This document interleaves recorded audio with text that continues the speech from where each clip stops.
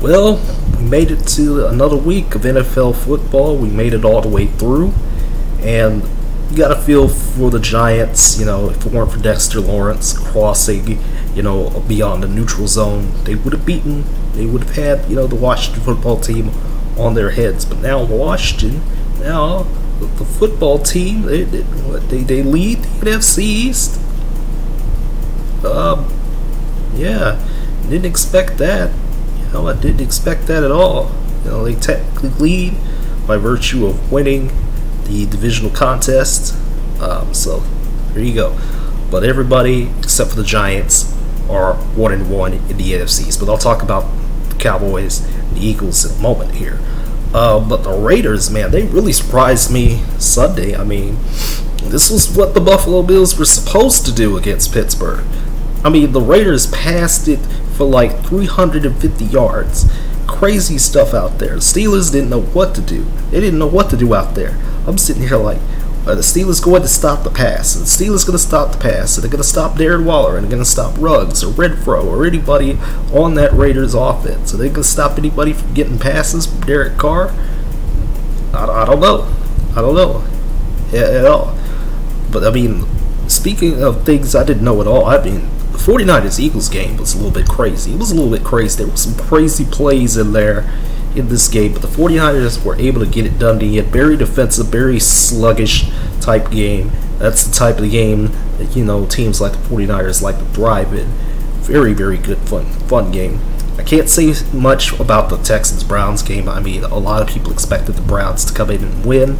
Poor Tyrod Taylor, though, and this is going to be a story for a lot of quarterbacks this week. I'm sitting here like, Tyrod's injured? Dang. Are they going to put in Deshaun Watson now? Or is there going to be another option for the Texans? I really don't know. Broncos, they beat the Jags, but it's the Jags.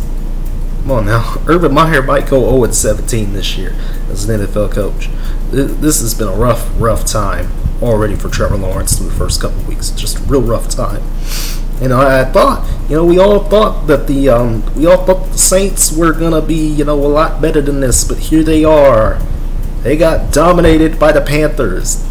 Dominated by the Panthers defense. Jameis didn't know what to do out there. Let me check here. Did he throw some apple turnovers? Yes, he did. 2 of them. 2 biscuits right in the oven. I'm shocked. From week 1 to week 2, things have changed. And we'll talk about the Packers in just a moment because that game just finished up. I'm sitting here like, how is it that the Saints get dominated and the Packers dominate the Lions? Yeah, the Packers dominated the Lions with Aaron Jones. I really love Aaron Jones. I think I've said it on this channel, at least for the last 2 years now. I love Aaron Jones. Aaron Jones is such a beast, man. A very underrated back. In this day and age where the backs seem to don't get a lot of love, aside from a couple. Bills dominate the Dolphins. No Tua. Tua might be gone for a little while. I think he hurt his ribs or something, if I'm not mistaken. I think he got a rib injury, but it doesn't look like it'll be super serious. But again, it's just like, man, quarterbacks were getting injured. Everybody was getting injured. I know there was a Giants player that got injured on Thursday night. A real scary injury. I forgot his name. Real scary injury, man. But the Rams, they did all right against the Colts. Carson Wentz got injured again. I think both his ankles are injured now. He's one ankle tear away from his season being over. Somebody needs to go out there and play something for the Colts, and it's not going to be Jacob Eason, I swear. Yeah, was it Jacob Eason? It was Jacob Eason. I was right. Yeah. Hopefully the Colts don't have to suffer through Jacob Eason. Y'all remember him at Georgia. He wasn't really anything special. Okay, Patriots-Jets was pretty expected, so Mac Jones gets his first real win in the NFL. That was kind of expected. I didn't expect the Bears to beat the Bengals, though. And Andy Dalton got injured, too, so I'm sitting here like, man. So what is even going on, Maybe it's the preseason, maybe the preseason does help actually, and we we can stop whining about the preseason, but I'd rather just shorten the preseason to 2 games, have the starters maybe come in for, maybe like 2 quarters. Okay, let me look at it like this. Let's shorten the preseason to 2 games. Let's get to 18 games real soon, please. Please, Roger. You mess up everything else, but we can do this, right? Please? Please, get us to 18 games real quick, man.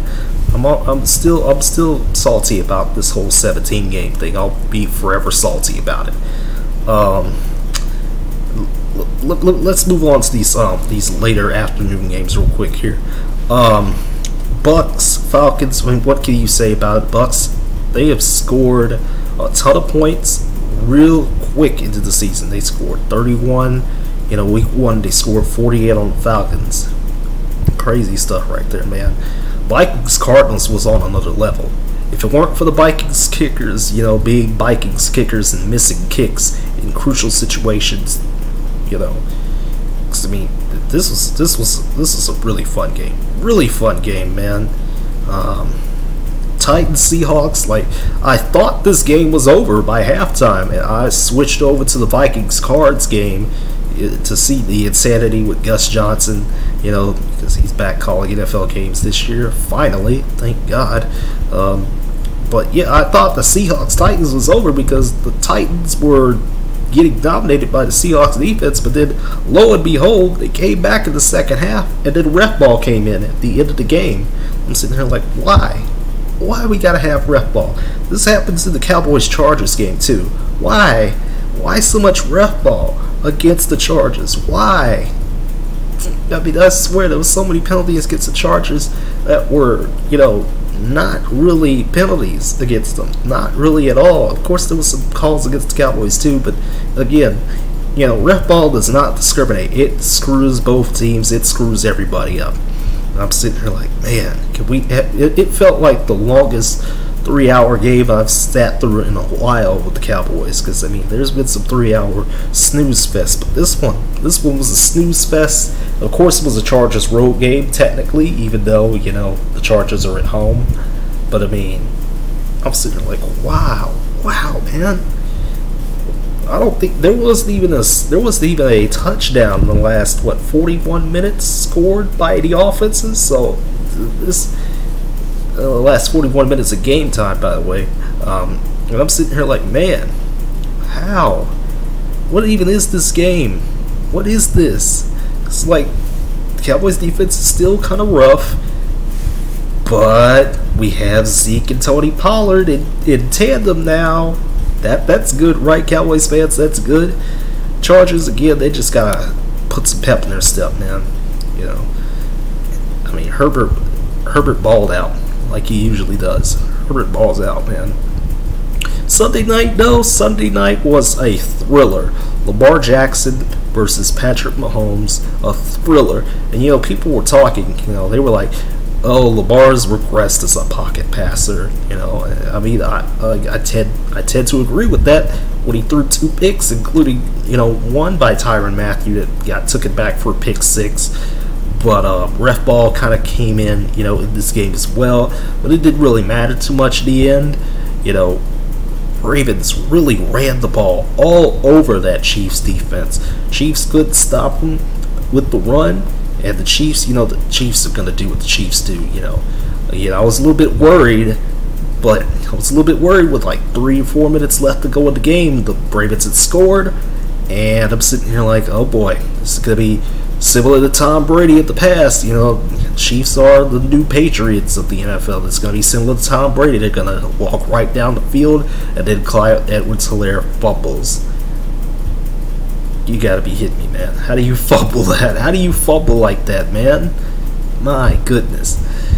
And taunting is a terrible rule. Let's get that out the way right now. It's still terrible. It will always be terrible. We can stop talking about it. It's terrible. It's a terrible rule. Let's stop it. Get it out of here. But yeah, the Lions have no hope this year. They're going to get smacked around by the Packers like that. And now, now people are going to be saying, oh, well, now Aaron Rodgers has the motivation. I don't know. I really don't know yet. I just don't know. We still have a long season hit. We still have 16 weeks left to go in the season. It's going to be crazier, crazy. It's going to get crazier, crazier from here on out, man. Let me tell you. But yeah, that pretty much does it.